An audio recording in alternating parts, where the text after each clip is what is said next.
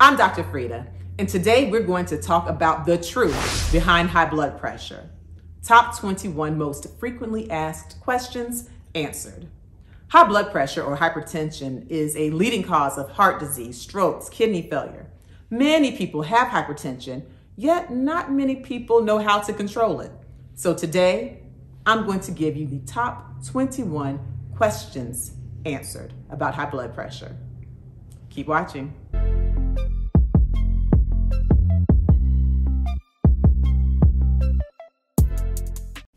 I'm Dr. Frita, an MD who has been triple board certified in nephrology, which is the study of high blood pressure in kidneys, as well as internal medicine and pediatrics. And today, we're going to talk about the truth behind high blood pressure. Top 21 most frequently asked questions answered. All right, let's get started. What is considered high blood pressure? First, let's talk about what normal blood pressure is. Normal blood pressure is when that top number or systolic blood pressure is less than 120 and that bottom number or diastolic blood pressure is less than 80. You have elevated blood pressure when that systolic blood pressure is between 120 and 129 and that diastolic is still less than 80. Here's what hypertension or high blood pressure actually is.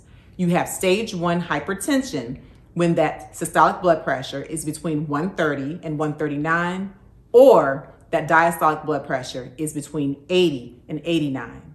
And you have stage 2 hypertension when that systolic blood pressure is 140 or greater, or that diastolic blood pressure is 90 or greater. Many people listening will say, oh no, high blood pressure is normal for me. My blood pressure runs in the 150s over 90s and I'm fine, I feel good, that's normal for me. No, it's not. High blood pressure is high blood pressure. Be sure to consult your doctor. What is the difference between systolic and diastolic blood pressure? So the systolic blood pressure is that top number on your blood pressure reading, and the diastolic blood pressure is that bottom number of your blood pressure reading. And here's what it means. So first off, blood pressure refers to the force that blood exerts on your blood vessels, right? And so the systolic blood pressure is the pressure in your blood vessels when the heart is contracting or squeezing. The diastolic blood pressure is the pressure in your blood vessels while the heart is relaxed.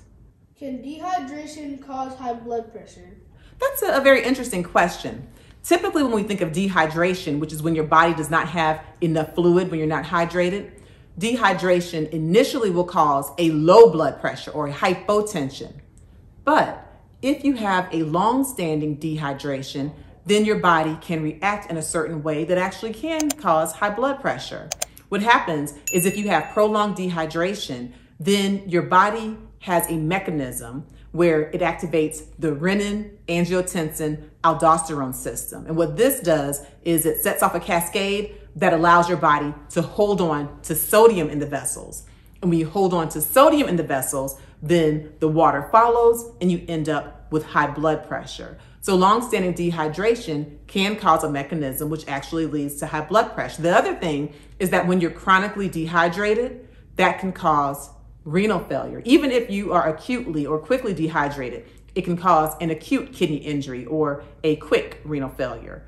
If this happens, and if it's prolonged especially, then you can get a prolonged kidney disease or chronic kidney disease. And of course, chronic kidney disease can lead to high blood pressure. And so, yes, there are mechanisms in which dehydration can ultimately lead to high blood pressure.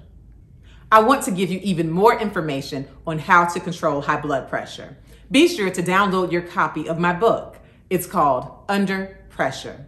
This is your step-by-step guide to controlling high blood pressure. This book is packed with valuable tools, guidelines, and information to help you to control high blood pressure.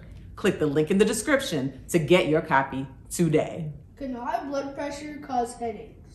Absolutely, yes. When you have hypertension, this can lead to an elevated pressure inside of your skull. It can specifically cause a high pressure within the blood vessels in your brain, which can cause a headache. And if this pressure is prolonged or if this pressure is very high, it can even cause a rupture in some of the blood vessels in the brain. You can also get a pounding in the ears, which can be associated with a type of a headache. Why is high blood pressure known as the silent killer?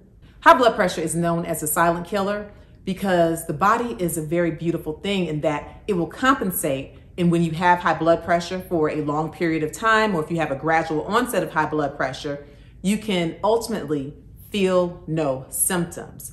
What does that mean? That means that even with sky-high blood pressures, a person can walk around and not even know that he or she or they even has the high blood pressure. Meanwhile, that hypertension is still doing damage to the heart, to the kidneys, to the brain. But the person with high blood pressure, if it's not checked, if you're not seeing your doctor regularly, you won't even know it. So the high blood pressure can be killing you, leading to heart disease, strokes, and kidney failure without you even knowing it. Silent killer. Does COVID cause high blood pressure? That's another interesting question, because the answer is yes, it can. The infection with the SARS-CoV-2 virus, or COVID-19 infection, can lead to hypertension. You see, COVID can actually cause issues with the kidneys. It can be nephrotoxic, and COVID-19 disease can cause blood clots in tiny vessels. If it causes blood clots in the tiny vessels in the kidney, that can lead to kidney failure, which can lead to hypertension. Can high blood pressure cause dizziness? Yes, again, the answer is yes. When you have hypertension, if it leads to an elevated pressure in the brain, then this can lead to dizziness, it can lead to confusion, it can even lead to weakness, especially if you have a stroke because of the hypertension. Does high blood pressure make you hot? High blood pressure directly does not tend to make you hot, but it can be associated with other factors or other disorders that can make you hot. And so sometimes that can be confusing. For example, if you have an elevated thyroid function or hyperthyroidism, Graves' disease, hyperthyroidism can cause you to be hot or have heat intolerance. Hyperthyroidism can also cause you to have hypertension. And so some people may associate the two together. Also, if you are a lady who is going through menopause, being a female of an older age does put you at risk for having hypertension. And so you may have hypertension during that time. At that same time, you may also notice that you're having hot flashes, and you may associate the two, hypertension and high blood pressure. However, high blood pressure typically does not in and of itself cause you to be hot. Another disorder that can sometimes be associated with being hot and linked to high blood pressure is anxiety, or if you're having panic attacks. Many times people who are having panic attacks and sweating feel hot, and with that stress of the anxiety disorder or the panic attack, they may also have hypertension. So you see, there are a lot of disorders that are associated with the hypertension, but really it's that underlying factor or disorder that's causing the person to be hot, and they may falsely associate it with the hypertension in and of itself causing them to be hot. Can alcohol cause high blood pressure? Ooh, I get this question a lot. And the answer is yes. An excessive alcohol intake can be associated with high blood pressure. And so there are some recommendations that you should limit your alcohol. And with those recommendations, they state that most women should have no more than 1 drink a day. Most men should have no more than 2 drinks a day. And for men over the age of 65, no more than 1 drink a day. Now, what's the definition of a drink? When I say drink, I'm not talking about a 32-ounce tumbler filled with vodka or with bourbon or some other dark liquor. No, that's not a drink just because it's 1 container. It's not 1 drink. Drinks have very specific definitions. For example, 5 ounces or up to 8 ounces of wine is considered 1 drink, depending upon the alcohol concentration. 12 ounces of beer is considered 1 drink. And if you're dealing with a stronger liquor, like an 80 proof alcohol, then 1.5 ounces is considered 1 drink. If you have more than the recommended amount of alcohol each day, then yes, you are putting yourself at risk for high blood pressure. Also, there was a time when red wine was considered to be helpful for heart disease and actually something where in some circles it was recommended. That recommendation is no longer here. We do not recommend that you have alcohol intake. If you do partake in alcohol, do it in moderation, and please have no more than 1 or 2 drinks a day. But be sure to consult your doctor. Can anemia cause high blood pressure?